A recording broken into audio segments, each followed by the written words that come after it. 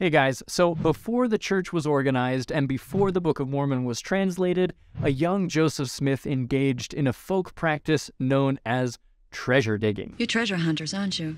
We're more like treasure protectors. Now, as the saying goes, the past is a foreign country. They do things differently there, and that's especially true in this case. Many critics portray Joseph's treasure digging and this magical worldview as either witchcraft or outright fraudulence. Either way you go, it doesn't look good for Joseph Smith. But in this episode, we're going to take a closer look at this tradition and see if it's just as sinister as some have claimed it to be. Let's do it.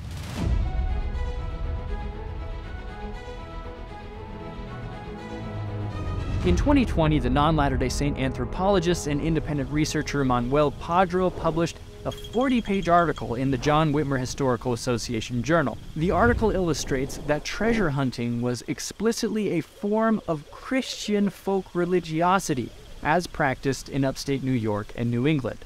For many rural Yankees, treasure seeking was a materialistic extension of their Christian faith. To summarize Padro's research, the idea among many spiritually motivated treasure hunters was that when someone buried their money and died without using that money righteously, then the treasure owner's ghost would not be able to move on until someone dug up the treasure and put it to good use. Treasure hunters felt that they were actively taking part in freeing a soul from purgatory, so to speak. If this were among the Smith family's motivations, Padro wrote, then we have misread the morality of their involvement in this practice. Naturally, Satan would not want those souls to be saved, so it was believed that evil spirits or demons would often oppose the hunter's attempts to find the treasure. This would be done by moving the treasure beneath the earth or shape-shifting it into another object if the proper rites, prayers, ceremonies, and preparations had not been observed. Without God's approval and support, the treasure hunters, like the relic hunters of early Christianity, could be thwarted by the devil and his minions. Treasure seekers would thus prepare themselves spiritually before setting out on a quest, and quest leaders were often regarded by practitioners as holy men. We see that kind of spiritual preparation in William Purple's description of a treasure quest that Joseph Smith participated in. He said that, after arming themselves with fasting and prayer, they sallied forth to the spot designated by Smith. If hunters failed to acquire the treasure, non-believers chalked it up to fraudulence, while sincere practitioners attributed it to interfering evil spirits or their own lack of preparation or faith. Practitioners of this folk Christianity also employed various physical objects to help them on their quest. Those unfamiliar with them often wrote them off as objects of witchcraft or sorcery. Witchcraft. But the truth is that these objects often held Christian significance. This wasn't simply magic for practitioners, it was folk religion. For example, this is a parchment apparently owned by Joseph Smith's brother, Hyrum. At face value, it looks pretty mystical and witchcrafty. Clearly, it's full of dark magic. But when you look closely, you might notice that around the outside is written, Holiness to the Lord. On this symbol is written Tetragrammaton, representing the Hebrew name of God. In the center of this symbol is written the name of the archangel Raphael. This is not diabolical witchcraft with all of the negative cultural baggage that comes along with that term. Will? Well, we did do the nose. The nose? And the hat. But she's a witch! A better term for it is simply folk Christianity. Some treasure hunters saw themselves and were seen by others, first and foremost, as good Christians who delivered ghosts.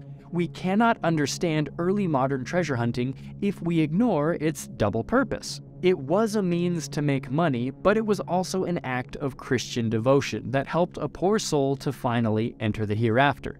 The spiritual motivation was essentially genuine. But if the treasure quest really had roots in Christianity, why was there so much opposition to it? Padro wrote, many aspects of the treasure quest grew out of Catholic beliefs and practices. After the Reformation, Protestants in the New World attempting to distance themselves from Catholicism condemned these folk Christian practices as demonic and witchcraftery. In other words, this was largely an attempt by the dominant ideology to stamp out views they deemed heretical. But the truth is that actual practitioners saw themselves in a much different light than the one cast upon them by outsiders. On the one hand, to New Englanders, it was a diabolical, nefarious, and fraudulent practice.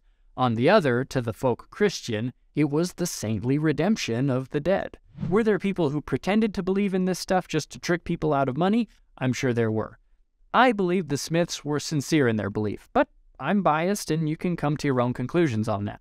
What I wanted to do in this video was demonstrate that this wider tradition was not the dark and wicked practice it's often portrayed to be. Sorcery. I knew there was something dubious going on here.